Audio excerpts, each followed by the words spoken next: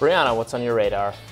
Well, when most of us heard about the latest mass shooting that occurred yesterday, a cruel, violent, deeply tragic event in which 19 children were murdered and 2 teachers were murdered by a gunman carrying a weapon and crashing his car into the side of a building, we experienced pain, horror, shock, relief, or perhaps anger.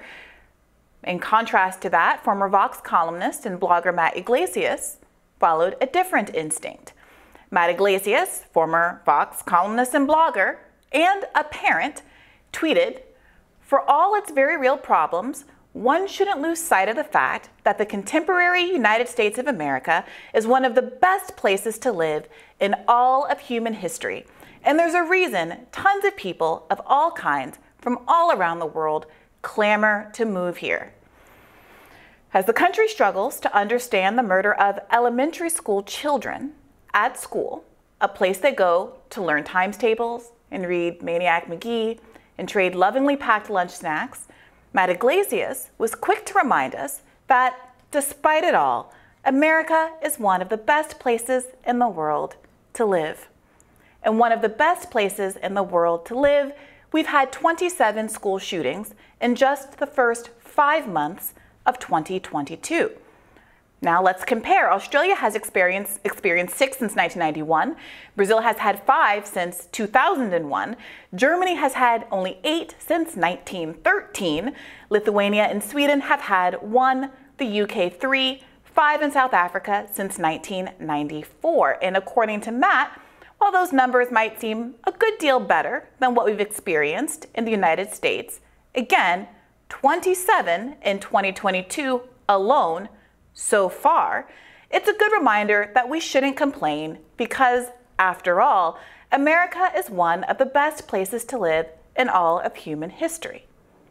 Now, I don't bring up Matt Yglesias' tweet because he's especially important, nor do I mention it in an effort to mete out some sort of punishment for a controversial, tasteless, attention-seeking take.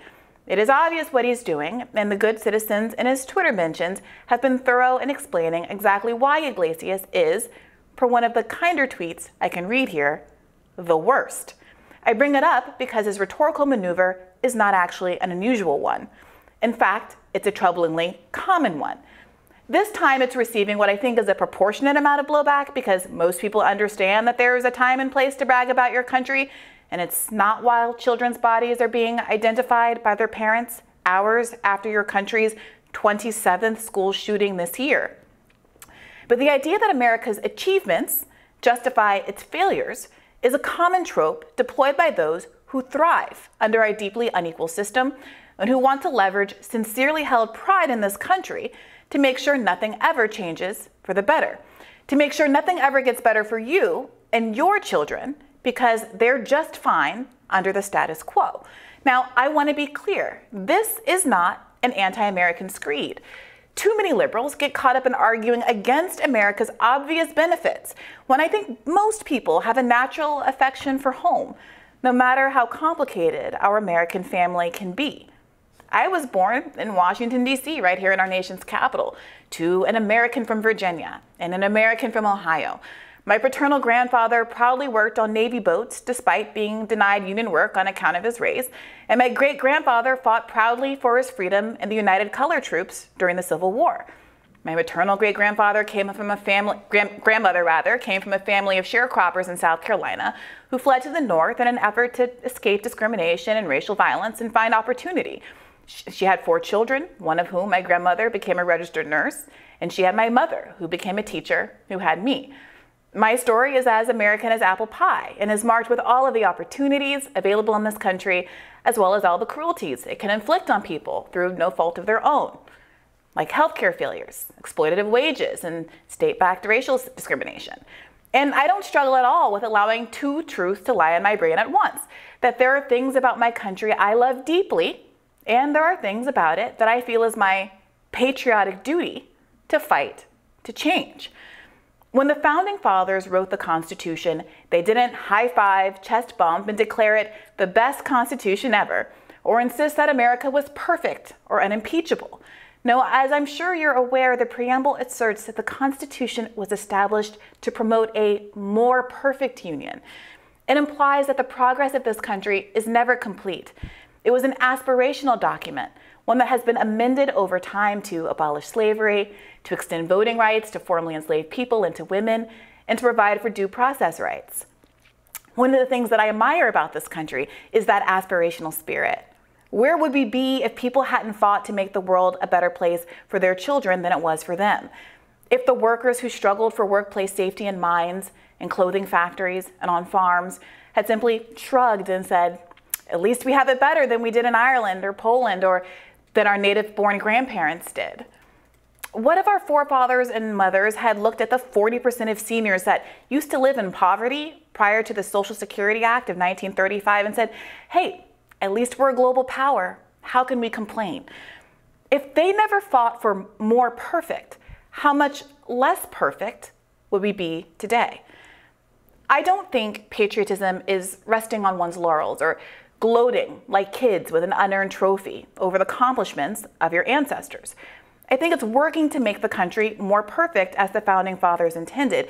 This belief, which I hold closely, is why I admit I was triggered by Iglesias' tweet. The idea of American superiority, American exceptionalism, isn't just used to justify why nothing can be done to bring America's gun violence rate in line with other similar countries.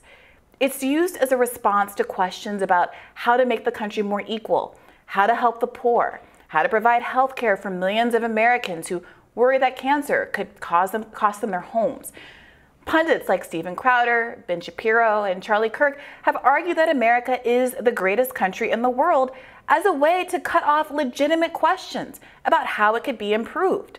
But of course, one doesn't cancel out the other. It's a logical fallacy. Believing America is great does not mean it's equally great for everyone or that it can't be made better. And the people who benefit most from this country at the expense of those who work the hardest and benefit the least know that. They also know that by capitalizing on sincere pride in country, they can evade their responsibility for holding this country back. It is perhaps too early to know exactly what kind of intervention would have prevented yesterday's shooting. But a quick look around the world shows us that things could certainly be different. It's difficult to ignore the correlation between the sheer volume of guns in this country and the totally out of proportion scale of gun violence. In states where guns are prevalent, suicide rates are higher.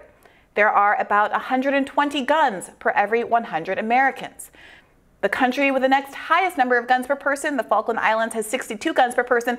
The country with the third highest per capita gun ownership rate is Yemen, with about 53 guns per person. Consider that these are our bedfellows. It is also difficult to ignore the correlation between mass shooters and violence against women. According to a University of California law study, 80% of shooters had a history of domestic violence, and most killed a female relative or partner immediately before the mass shooting event. In this case, the shooter first shot his grandmother before targeting the children. It's not clear, as of saying this now, how the shooter procured his gun or whether pending gun legislation would have helped. But popular legislation is being held up right now, and not by Democratic will, but by senators who take millions of donations from the NRA.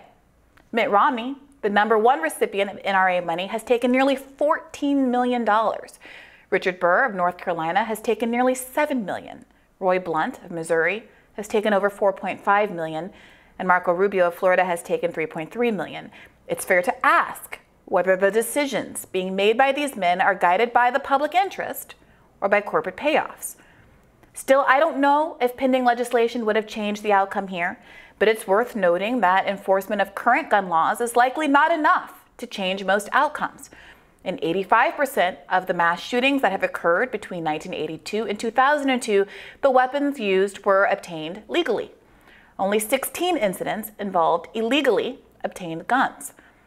I don't know what the but-for factors are behind this specific shooting, but I see people across the ideological spectrum, including Iglesias, using rhetorical tactics to shore up the status quo.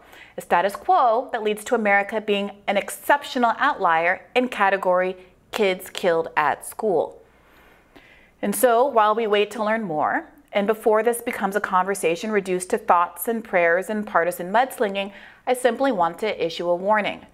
Things can be better, even in the greatest country in the history of the world. And of those who suggest critiquing America is a sign of ingratitude, it's worth asking, why can't our children survive a day in the best country in the history of the world? So, Robbie, obviously there's a lot that we don't know right now, but I was frustrated because what Iglesias' tweet conveyed was so similar to what I've seen and experienced in many arguments. I recently did a debate with Charlie Kirk where he insisted that because, you know, Black people do better in America than other places, or because I personally have succeeded in my life, it means that things don't need to be improved for other people, or that this country can't be even more great. If it's being used as a crutch to say things cannot be improved, I agree with you. However, I do think it is important, and maybe this was ill-timed, it's important for people to have perspective about the scale of our problems, because they can seem so bad that they inspire pessimism or even fatalism about how things are. But the fact is that we actually did decrease gun violence by like 50% from 1994 to 2010. We're not quite sure what we did right, but it was done. That on a historical scale, we have actually substantially decreased violence. If you read Steven Pinker's book about the decline of violence over time, from the ancient period to the medieval period to the modern period, not just talking about in the American context. So none of that is to say, again, that we can't come up with better policies, or that we don't have the capacity to come up with better policies. Now, I do, have some. I'm not very persuaded that a lot of these policies would have. It is true that we have more mass shootings than other countries. It is true. How mass shootings are defined ends up being a little tricky, because the media is often going off of this database that counts any incident where 4 people were shot other than the shooter himself as a mass shooting. And that category does capture not just like what we saw yesterday, but also crime and which is domestic also violence. a problem. I think a lot of different kinds of communities are. But many of those cases do involve, like I was looking down that list, and last week there was, I forget where it was, it was essentially a gang shoot. It was teenagers on the streets, and they had guns they're not supposed to have. They are not allowed to have these guns, and they start fighting with each other. No one killed, but 5 people got shot, and that counts. That does happen a lot in this country. I don't know how to solve that with more gun law, maybe more enforcement of our existing gun laws, but then that would result in more confrontations between these people and the police, which is also something we've said we don't want. Well, no, it's the idea that we don't want confrontations that result in people's loss of life that's unnecessary. We don't want people kneeling on folks' necks and suffocating them to death in front of the entire country when they're already subdued. I don't think that the outrage against police shootings is, outrage over some policeman and a gun, open gunfight. What about Jacob Blake? What about the? I want to stick to this point, because even if you take out all of the other mass shootings, we're talking about 27 school shootings. School shootings alone in the first 5 months of this year.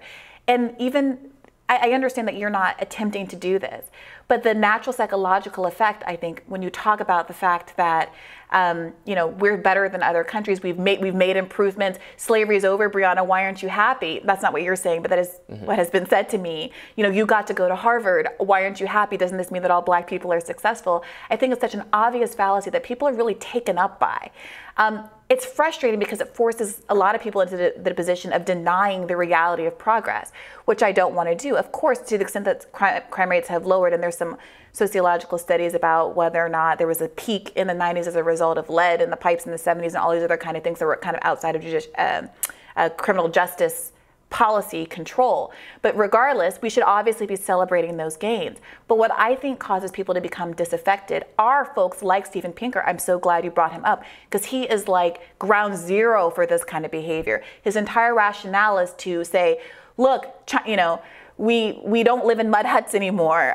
We're not like stabbing each other with rocks or whatever. We're not living in a medieval environment where people are dying of cholera and smallpox, although many people in the country and in the world still are. And therefore what? And I just want people to ask that question when someone says something like that to you. Great, I'm glad we've improved. And therefore what? How is that germane to the issue that I'm bringing up that is still deeply painful and concerning to me and my community and my family that I want to be resolved? And I would also caution liberals that you don't have to pretend that progress hasn't happened. I see a lot of folks arguing that everything is exactly the same for minorities as it was 50 or 100 years ago, we which hear is that obviously not with true. racism in particular. But that shouldn't be the conversation. The conversation is not whether things have improved. It should be, are we going to work together to continue to make them better? Because the status quo is obviously insufficient for so many people. And because we are the greatest country in the history of the world, do we have that confidence that we can make it even better? I can honestly state that I don't know. Look, the mass school shootings they're more prevalent here than in other countries, but they are such a small percentage of gun deaths. I don't know what policy can reduce something that happens more than we want it to happen, but is already quite rare, like 0.2% of gun deaths. I accept that. I think if there were stricter gun control laws, suicides would be rare. I'm persuaded by looking at the evidence that the number of gun suicides we have could be meaningfully decreased if we had stricter gun laws. I am not, however, inclined to limit other people's access, people who use firearms safely and legally and are not a threat to others, to limit their access to them because other people misuse them and harm themselves with them. Well, that seems fatalistic to me. If you believe there's no way to control for an obviously unwell, because no one who does something like this is well, but an unhinged 18-year-old getting access to a gun, crashing his car and shooting up an elementary school, we live in a society where we don't think plausibly we can keep guns from the hands of people like that. I think that's actually an indictment of the proliferation of guns and some of our more substantive rights in this country. And I'm not calling for that. I believe there is a way to keep people like that, keep all of these young disaffected people from, one, being young and disaffected, and also from accessing guns. And I don't think that we can have a conversation about how impossible that is when there has been very little in the way of meaningful effort to actually try. I mean, keeping young, disaffected, keeping teenagers, male teenagers, all of them male, from committing violence has been like the task of society since as long as society has existed. Has it been the task of society? Because I can think of some things that could be really beneficial in terms of social programs, keeping people occupied, keeping people in summer school classes, giving people the kind of community supports that used to exist, making sure that parents can stay in the home. We're going to end up talking to a guest later in this. We do all of those things, and having done some of those, we have reduced the amount of violence that this population, which is responsible for the vast majority of violence in society, does create. Well, and we could do more of it, but I'm saying we can do more of it. That's the key. Having done a little bit of something, usually something insufficient, is not an excuse, in my opinion, to not want to try to do more. And I think that it's a common trap to fall in. But in a society with some basic respect for people's rights and civil liberties, you will always have some amount of inexplicable, unaccountable violence unless you live in a police state. That's the other pivot, Robbie. It's the freedoms of the families that just lost their kids, or the teachers, the families that just lost those teachers who were killed, the freedom for them to walk the streets and go to work and go to school unimpacted by gun violence is never on the table. It's the people who are already benefiting society, and this was the point of the radar. It's the people who generally live in a position where they don't have to deal with the cost of all of the negative freedoms that come from everyone else being able to live in a carte blanche, libertarian, laissez-faire world, are never tabulated. And I think that those freedoms need to be protected as well. All right, well, we will have more Rising after this. Thank you for that, Briahna, and stay with us.